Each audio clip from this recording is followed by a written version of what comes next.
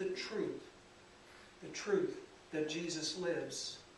The angels which were made manifest represents God's divine assistance in helping us to see this truth, that Jesus lives. This isn't just speaking of events. It's speaking of reality. The reality that when we come to see that Jesus lives, a great stone has been rolled away from the eyes of our hearts and our minds, and we see the tomb as being empty. We know that He lives, that He is not among the dead, that His words regarding His death and resurrection resound in our hearts and our minds as truth. And there's nothing the world can do about it. They cannot stop Jesus from being alive. They cannot keep Him among the dead. That tells us there's nothing in all the efforts of the world in which we live, all efforts to marginalize, all efforts to defeat, all efforts to discredit, all efforts to rewrite history and write Jesus out of the stream of human history will fail, because the grave is empty. He lives. The world system cannot change the truth. Jesus lives. Here today, now, always, and eternally. And when we come to see this truth, the great stone that blocks our view of seeing the truth have been rolled away through the power of Almighty God.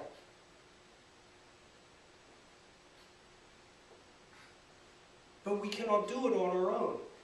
This is not something that we can reason out. This isn't something that we can come to see simply through analyzing facts. It comes to us through the power of God, the Holy Spirit speaking to our hearts. Remember, as the lady said in Mark 16 verse 3, who will roll away the stone from the door?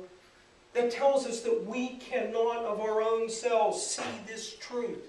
We cannot roll the stone away from our eyes of our heart and our minds. The great stone that blocks our view of this truth must be rolled away through the intervention of Almighty God, through the work of the Holy Spirit, to see that Jesus is not among the dead. 2 Corinthians 4 verse 4 tells us that the God of this world has blinded the minds and the hearts and the eyes of those in this world, the unbelieving. In their hearts and in their minds, there's still a great stone rolled over the eyes. They cannot see the truth. They see Jesus among the dead. But when the stones are rolled away from our hearts and our minds, we see the truth. He lives. That He has conquered even death. 1 Corinthians 2 verse 10 tells us that these truths are revealed to us by the Holy Spirit.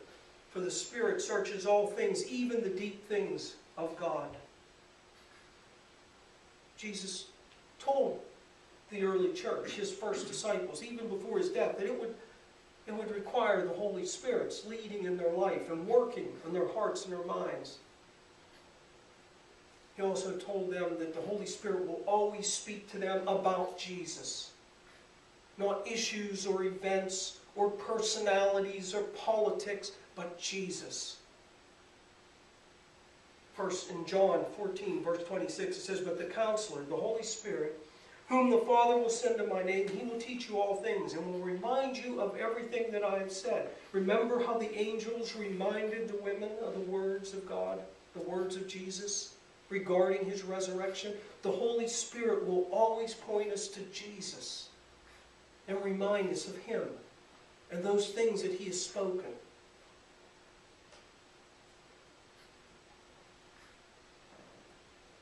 What occurred there in the garden tomb only demonstrates what is and has always eternally been true. That even before the resurrection became a moment in the flow of human history. In John 11 verse 25, speaking to Martha, there before the grave of Lazarus, Jesus said, I am the resurrection, the life. He that believes in me, though he were dead, yet he will still live. You see, the resurrection of Jesus is not an event. It is who Jesus is. The resurrection is who he is. It isn't something that he does or did. It is who he is. His coming forth from the grave only demonstrates that truth. I am the resurrection. The bodily resurrection of Jesus, when his glorified, resurrected humanity came forth out of the tomb, only shows us what is already true. He has always been and eternally will always be the resurrection. He said this even before his own death and resurrection became a reality in the flow of human history. It tells us who Jesus is. It tells us that the grave cannot keep him. It has no power over our Lord and our Savior. When the great stone is rolled away from the eyes of our hearts and our minds, we see this truth. Paul tells us, as he did early Christians, what the resurrection of Jesus truly accomplished. In Romans chapter 1, verses 1 to 4, Paul writing to that church 2,000 years ago, but again to us today, and Christians throughout the ages, speaking of the resurrection of Jesus. Paul writes, Paul, a servant of Christ, called to be an apostle, separated for the gospel, which he has promised before by his prophets in the Holy Scriptures, concerning his Son Jesus Christ our Lord, which was made of the seed of David, according to the flesh, and he is declared to be the Son of God with power, according to the Spirit of holiness, by the resurrection from the dead. That is, that Jesus isn't the Son of God because he was resurrected, but he is resurrected because he is the Son of God.